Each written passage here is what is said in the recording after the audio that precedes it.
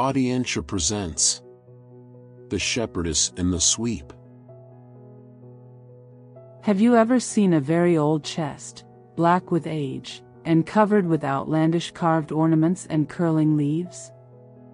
Well, in a certain parlor there was just such a chest, handed down from some great-grandmother.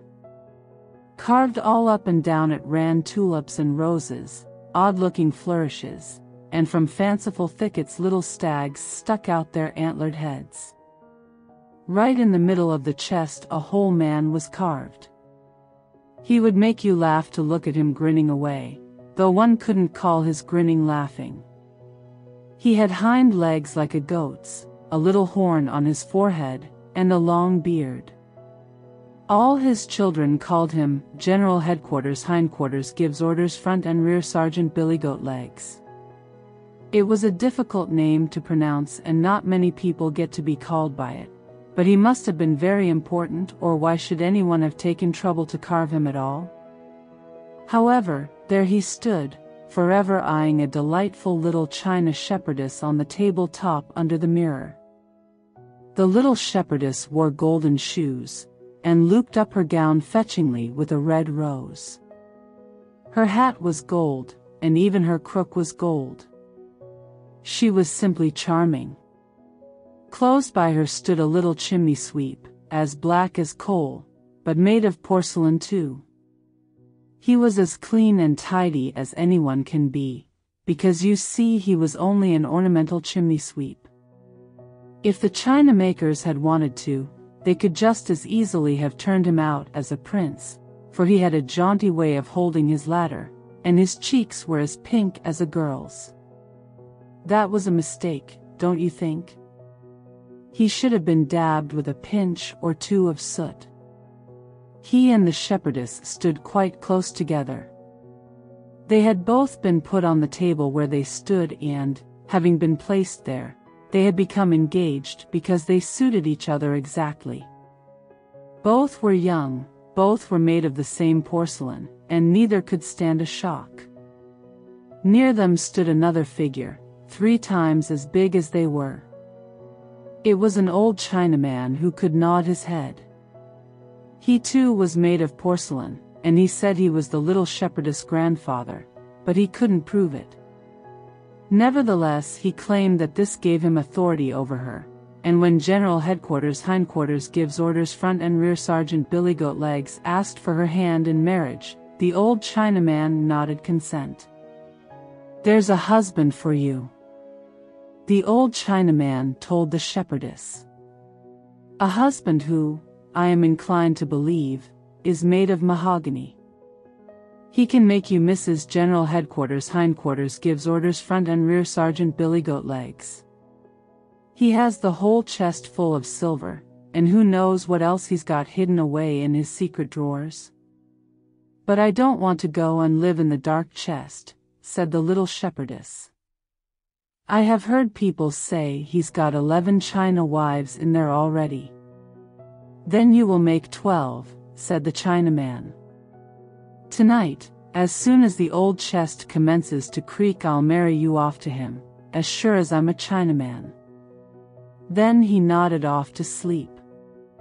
The little shepherdess cried and looked at her true love, the porcelain chimney sweep.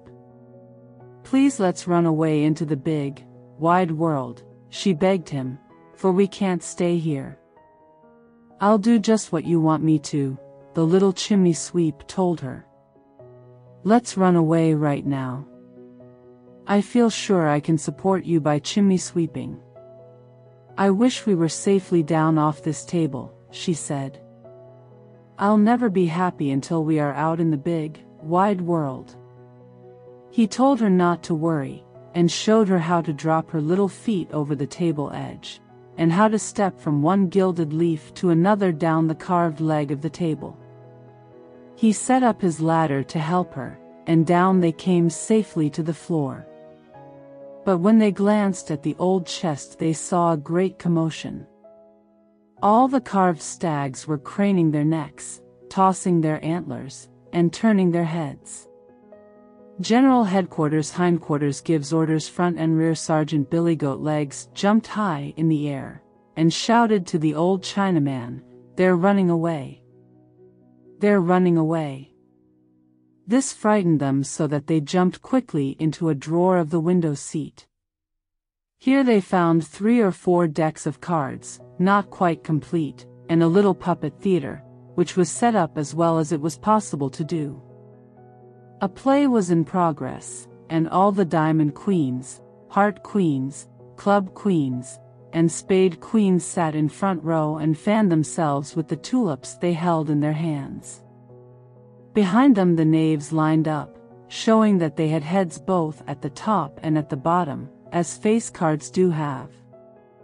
The play was all about 2 people, who were not allowed to marry, and it made the shepherdess cry because it was so like her own story. "I can't bear to see any more," she said. "I must get out of this drawer at once." But when they got back to the floor and looked up at the table, they saw the old Chinaman was wide awake now. Not only his head, but his whole body rocked forward. The lower part of his body was one solid piece, you see. "The old Chinaman's coming!" cried the little shepherdess, who was so upset that she fell down on her porcelain knees. "I have an idea," said the chimney sweeper. "We'll hide in the potpourri vase in the corner. There we can rest upon rose petals and lavender, and when he finds us we can throw salt in his eyes." "It's no use," she said. "Besides, I know the potpourri vase was once the old Chinaman's sweetheart, and where there used to be love a little affection is sure to remain. No, there's nothing for us to do but to run away into the big wide world." "Are you really so brave that you'd go into the wide world with me?" asked the chimney sweep. "Have you thought about how big it is, and that we can never come back here?" "I have," she said. The chimney sweep looked her straight in the face and said, "My way lies up through the chimney." "Are you really so brave that you'll come with me into the stove, and crawl through the stovepipe? It will take us to the chimney. Once we get there, I'll know what to do. We shall climb so high that they'll never catch us, and at the very top there's an opening into the big wide world." He led her to the stove door. "It looks very black in there," she said. But she let him lead her through the stove and through the stovepipe, where it was pitch black night. "Now we've come to the chimney," he said. "And see how the bright star shines over our heads." A real star, high up in the heavens, shone down as if it wished to show them the way. They clambered and scuffled, for it was hard climbing and terribly steep, way, way up high. But he lifted her up, held her safe, and found the best places for her little porcelain feet. At last they reached the top of the chimney, where they sat down. For they were so tired, and no wonder. Overhead was the starry sky, and spread before them were all the housetops in the town. They looked out on the big wide world. The poor shepherdess had never thought it would be like that. She flung her little head against the chimney sweep, and sobbed so many tears that the gilt washed off her sash. "This is too much," she said. "I can't bear it. The wide world is too big. Oh, if I only were back on my table under the mirror. I'll never be happy until I stand there again, just as before. I followed you faithfully out into the world, and if you love me the least bit you'll take me right home." The chimney sweep tried to persuade her that it wasn't sensible to go back. He talked to her about the old Chinaman, and of General Headquarters Hindquarters gives orders Front and Rear Sergeant Billy Goat Legs, but she sobbed so hard and kissed her chimney sweep so much that he had to do as she said, though he thought it was the wrong thing to do. So back down the chimney they climbed with great difficulty, and they crawled through the wretched stovepipe into the dark stove. Here they listened behind the door, to find out what was happening in the room. Everything seemed quiet, so they opened the door and, oh, what a pity! There on the floor lay the Chinaman, in 3 pieces. When he had come running after them, he tumbled off the table and smashed. His whole back had come off in 1 piece, and his head had rolled into the corner. General Headquarters Hindquarters gives orders front and rear. Sergeant Billygoat Legs was standing where he always stood, looking thoughtful.